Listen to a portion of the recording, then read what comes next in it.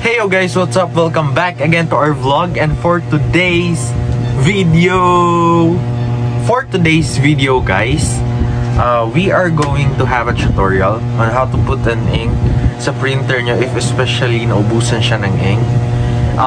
This kind of printer na i-refill natin ngayon.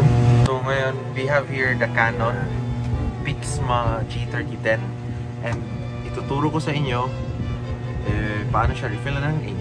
By the way guys, if you're asking so kung saan kayo makakabili ng ink niya, I think it is refillable naman, no? And this is worth 360 guys. Binili namin to sa BQ Mall. Sa mga nagtatanong na taga Bohol diha, tag 360 ni siya, second floor sa BQ Mall. And worth it siya guys, kay daghan-daghan dyan siya ma-refill, no? Ang isa ka ingani. So mo ni siyang itsura, no?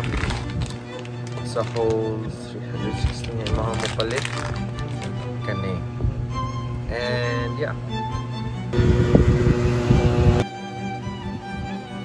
so here is it guys, ang atong ink, and we're gonna fill it in here. So yan yung CANON Pixma G3010 natin, and we just need to, first things first, open this one, the lower part, no?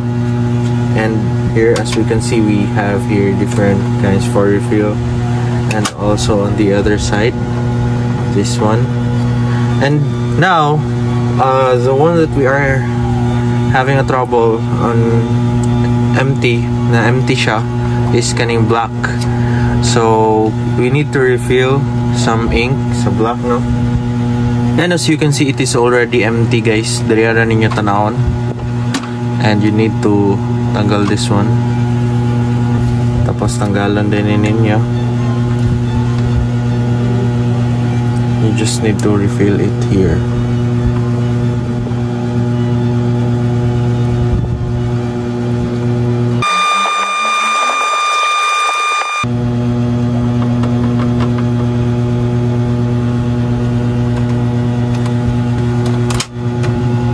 It's good na.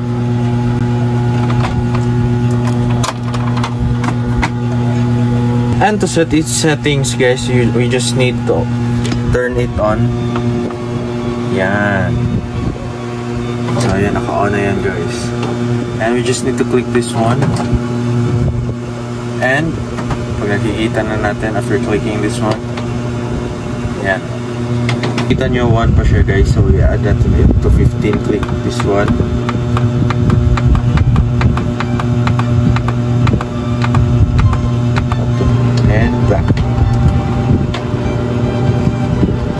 Yeah, we're all good. Tapos na. That is how easy it was mga kavonis, no? Dali na kayo guys. And super easy lang po siya. Ang pagre-refill ng printer, para ka lang nag-refill ng oil mo sa sasakyan. Pagkatapos mong lagyan, tapos iset mo na sa settings. And then we're all done. I hope nakatulong itong video sa inyo guys. And especially sa mga not good in magkubi-kubi sa printer. And yeah, I think that's all for this video. Hit this video, like, share, and subscribe for more videos, and click the notification bell sa baba for the next video. See you in our next vlog mga kabonis. Stay safe and bye-bye. Peace out.